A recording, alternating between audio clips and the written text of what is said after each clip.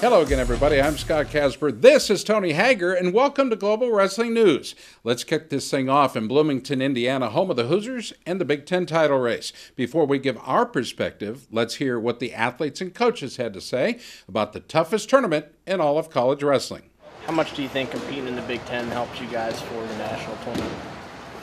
Well, I think it's the steel sharpens steel mentality when especially the way we compete. We're competing on a Friday, Sunday, and then we're usually traveling home Monday, and then you have another match on Friday. So you do that for several weeks, and you have to just suck it up and get tough and realize that that's what you want. You want to compete, and not only that, but you're competing against a very good team. So I think that's great. It's great to be a part of, and history shows that the Big Ten Conference does very well, especially as of late, and so we wouldn't want to be anywhere else in any other conference. No tournament in the country other than the Big Ten tournament really simulates the physical and mental grind of the national tournament, and I feel like it does a great job of simulating that. And even the guys who don't do as well as they want here, in a couple weeks they can achieve greatness there on that stage. So I think just for me, it's really helped me realize that I need to get better if I want to be at the top of this conference. And then if you're on the top of this conference, more times than not, you're going to be at the top of the country. So, what are the fans that are going to be coming here? What sort of tournament are they? What's going to be in store for them when they get here? Well, they'll see the who's who of wrestling within the NCAA championships, as well as even guys that are going to down the line be world team members, Olympic team members. I mean, for example, Kyle Snyder, who's already a world and Olympic champion, is the heavyweight for Ohio State. So, they're going to see not just the best wrestlers in the country, but a number of the best wrestlers in the world, both now and in the future. Team race is certainly important. We want a good team result, and that starts with individual results. And we got a 25-pounder that starts things off right. We got 5 guys in the top 3 seeds. After that, we got a smorgasbord, and we got to get ready to wrestle every match one at a time. Nothing's really changed, from every other week that we talk about. Get ready to wrestle your match and do what you do best. And we've made progress. And now our best wrestling has to show up. I haven't won Big Ten title, I don't know. I don't really think about that too much. We can think about that after I win a title. I just got to take it one point at a time, one match at a time, and when I do that, everything else will fall into place.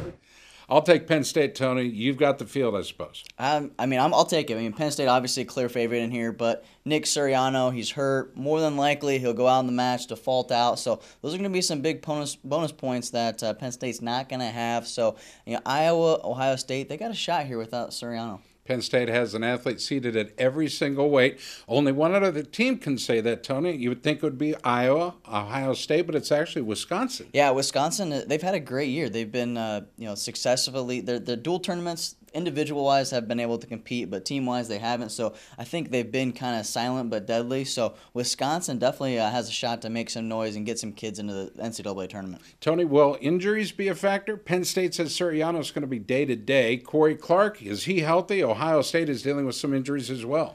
Well, Corey Clark, when I first heard about this injury, I thought he was going to be done for the year. So it's always a question mark to see where he's going to be at. Is his shoulder healthy enough to be able to take out those outside single shots that he's so deadly with? So that's definitely going to be the topic of the tournament. Is Corey Clark healthy? I think he is. I think he's going to go in and possibly upset Nathan Tomasello at the 133 pounds. So if he's 100% healthy, I think he gets it done. Well, we'll see, right? We'll talk more about the conference championships when we return. You're watching GWN. Thanks to our friends at Adidas Wrestling.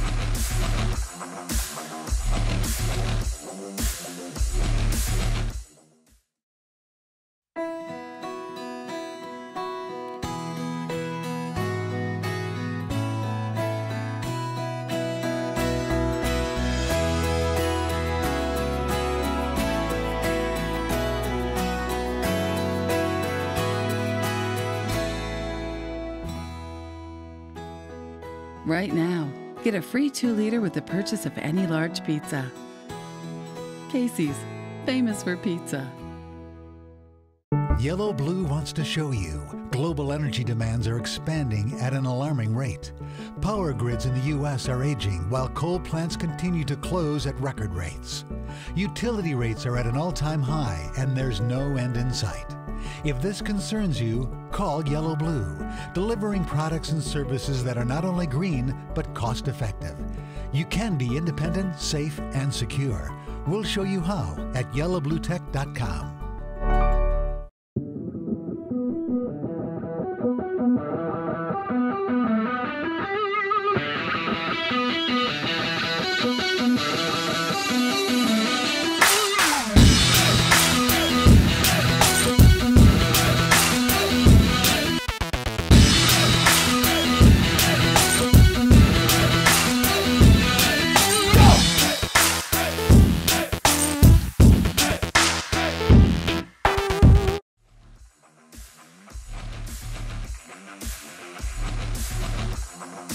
Well, with the conference championships this weekend, you can bet big-time matches will take place early and often and in the finals. Let's take a look at our top 5 to watch. First, we head to the EIWA in a rematch from earlier in the year. It's Cornell's Brian Rialabuto, who should take on Ryan Preesh of Lehigh in the 174-pound finals. Rialabuto pinned Preesh earlier in the year, but it was closer than the box score led us on. Yeah, I mean, these two put up some big points early in their match. Real Buto really kind of caught him a little bit. They were rolling through and got essentially a defensive fall, whatever you want to call it. But, the fans are hungry for this match because Real Buto, he's really underrated. I think this is a guy that has some big wins on the year. His only loss is to Valencia. We all know he's obviously bursted onto the scenes with big Pac-12 wins. So Real Buto really is kind of, I want to say an underdog, but he's number 2. He's ranked number 2, but no one ever really is talking about this kid. I like Preesh. I mean, he was in the first match, and he keeps the matches close. Feel like he might get down to a late takedown to pick up the EIWA title. My opinion only. Of course, I'm a Cornell fan as well. I'm just going to stick on the fence. I think so. Sticking with 174 pounds, but now the Big Ten championships. We could see a top 5 battle between Bo Jordan of Ohio State versus Mark Hall from Penn State. Are people still in shock that they pulled Hall's red shirt? I mean, I think people are shocked by seeing it, but right. Sanderson obviously has won multiple titles at Penn State, so he obviously knows what he's got. He knows what Hall is capable of doing. When he went up into Carver Hawkeye Arena, lost to Alex Meyer, I think that shocked a lot of people and realized that maybe Mark Hall isn't the best that has walked on the earth as far as college wrestlers go. He was the number 1 recruit for a reason, so I think that some of the jitters are out. Big Ten title, big stage. Mark Hall comes up with the title. I think it's a tale of 2 different styles. Personally, I feel that Jordan can keep things close, and Hall, well, he can put up points. I'm picking Hall. Yeah, I mean, Jordan wins this if he can get to his shots early. If he can get that first takedown, maybe Hall will kind of not get on the aggressive side and be kind of tame on things. But it's going to come down to that Jordan getting that first takedown. If he doesn't get it, Hall's going to win. Not a whole lot of great big-time bouts within the Big 12, but one we should see in the Big 12 finals, Seth Gross of South Dakota State versus Oklahoma State's Cade Brock. Gross beat Brock earlier in the year. Can he get it done again? I don't think so. I mean, Gross is just so dirty from all positions. Unbelievably hard to score on. So I think, Brock's going to be able to get into his shots, but Gross is going to be able to outfunk it. He's got better mat wrestling, so I see Gross picking up a title here. I think it's a big-time bout, and I think Brock steps up and finds some clean open shots for his first Big 12 title. Hey, Gross is going to be hungry. This is Brock and Gross, they're in an interesting position here. I think, with Tomasella, I picked an upset with Clark in the finals there, so number 1 seed, number 2 seed in the NCAA championships are up for grabs. I think this is a big-time match. I feel like Tomasello might go down. If that's an opportunity, Gross could pick up the number 1 seed. You know what? I think you're literally insane with some of the predictions you make. You have been on point this year, and I'm going to give you some credit, but picking Tomasello to go down won't happen.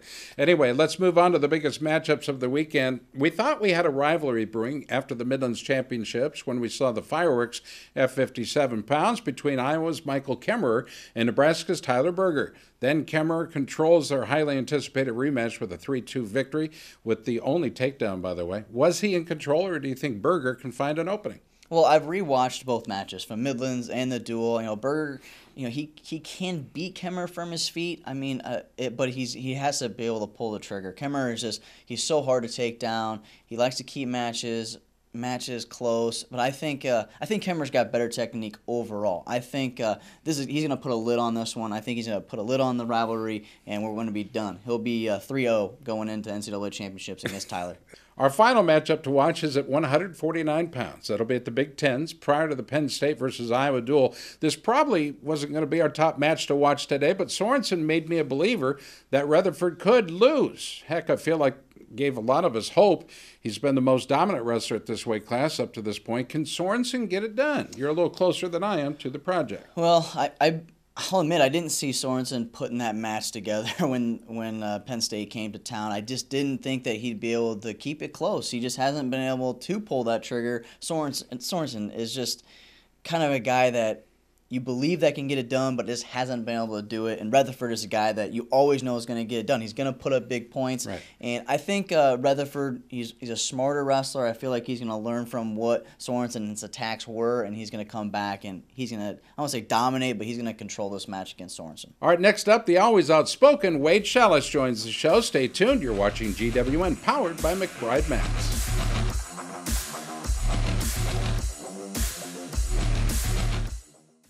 Wow, 40 years. Time really flies. Don't seem like it's been that long. It seemed like only yesterday that I started out route delivering it to the stores. For over 40 years, we're really proud to keep the same quality ingredients and not change our recipe. Help us celebrate our 40th anniversary by joining into our cookies recipe contest with a chance to win a Traeger Bronson 20 smoker. You can enter it on our Facebook page or cookiesbbq.com. Thanks for 40 years, and we'll see you in another 40 years. Cookies is the one.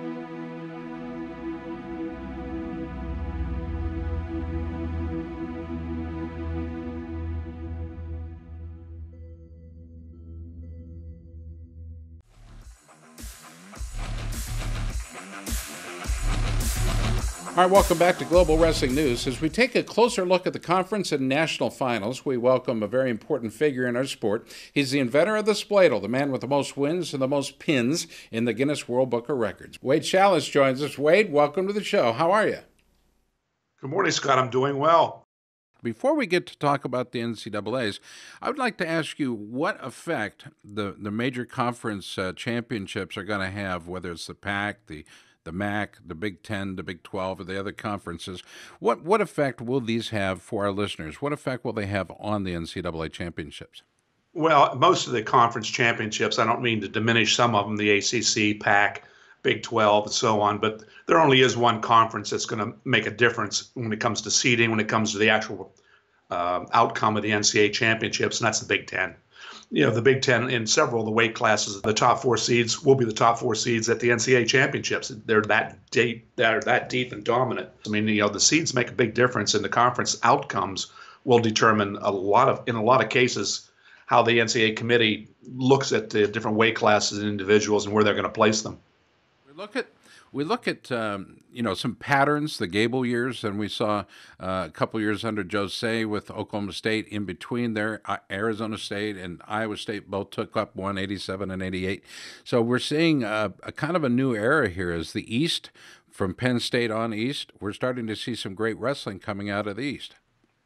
Well, that would have been always the case. The East had I don't think it's going to change much anytime soon.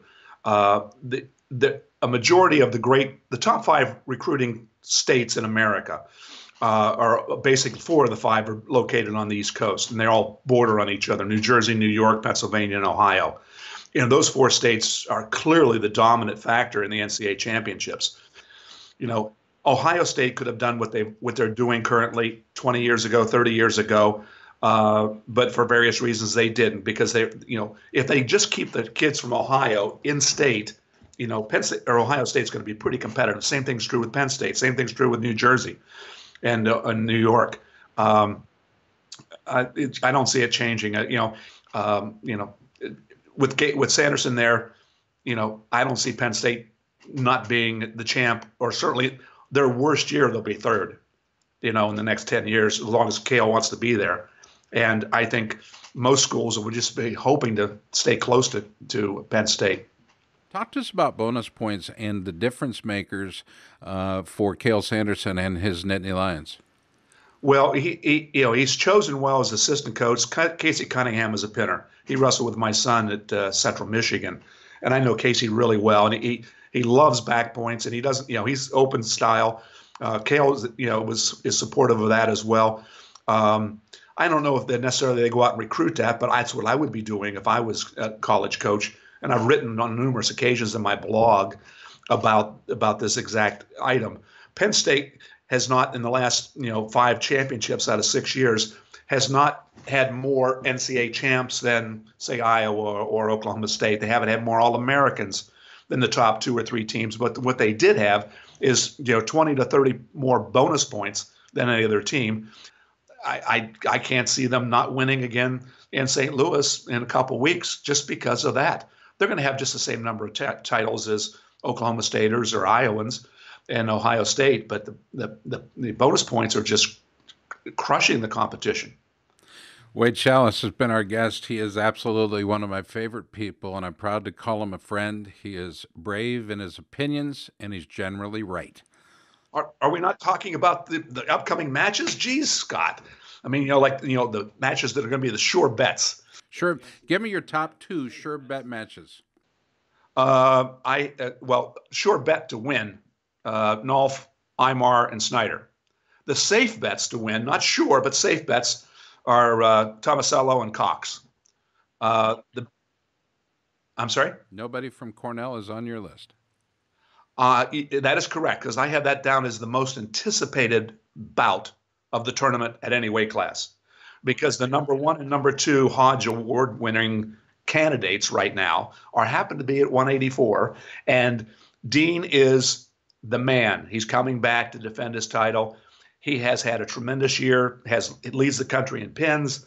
I mean, he is a beast. But in the last year, a guy named Nickel from Penn State has matured a great deal. He was in the finals last year and lost in an upset to Martin. But it is what it is. But he has really come on this year. And I was going with Dean all year long. And after I watched his last match, the match that I saw last, where he thumped Boyd from Oklahoma State, I said, this is going to be a match. And I'm not sure who's going to win that now. I think I'm leading, one fraction of a point toward Nickel on who's going to win it. But that's just going to be, get your hot dog ahead of time, your popcorn, your Coke, get your butt in the seat, don't move leading up to that match, because it's going to be I think it's going to be the match, the highlight of the tournament. We'll look forward to seeing you fans, Wade. It's always good to talk with you. Best to your beautiful wife. She's always so sweet and helpful. God bless her, and we're looking forward to seeing you in St. Louis. Thank you, Scott. Quick Hits is coming up next. You're watching GWN thanks to Barbarian Apparel. Yeah, these guys.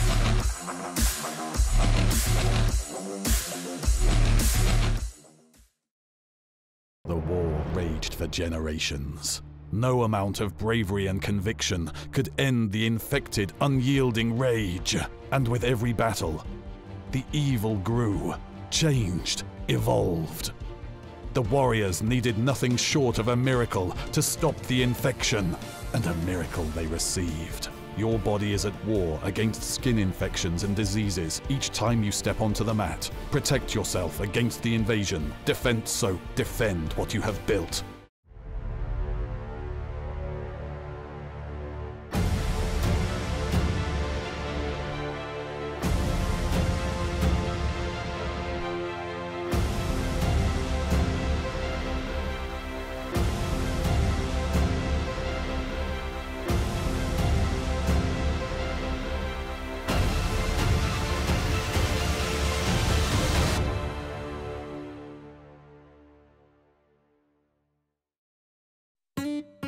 When looking for a quality pizza, you need a place that makes everything from scratch, using fresh ingredients, 100% real mozzarella. And if you can grab a lotto ticket while you're there, well, lucky you.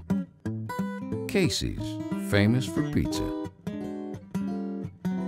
Right now, get a free 2-liter with the purchase of any large made-from-scratch pizza.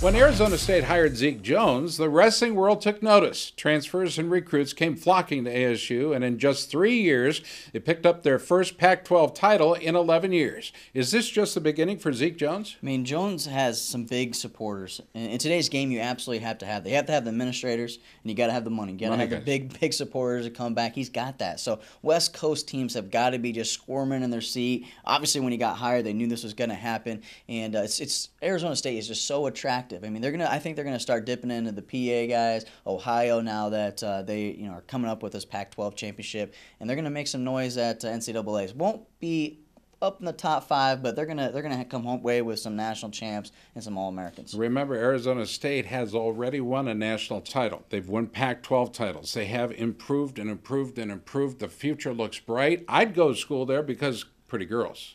Well, I mean, there is some history there, but it's not as rich history as maybe Iowa State or some other schools. So yeah, I feel like he had more work to do with the recruits. Maybe not Arizona State supporters, but recruits from across the country. Arizona State hasn't been anywhere as far as a team race for a while. So their history is there, but Zeke Jones is definitely bringing them back to 2017. In today's world, with these kids, can see it on their social media, see it on their phones. Arizona State's where the place to be. All right, so one of the topics that's hitting the media, it's a pretty controversial one. A transgender teen who identifies as a boy, Mac Beggs, won a Texas State girls wrestling title this last weekend.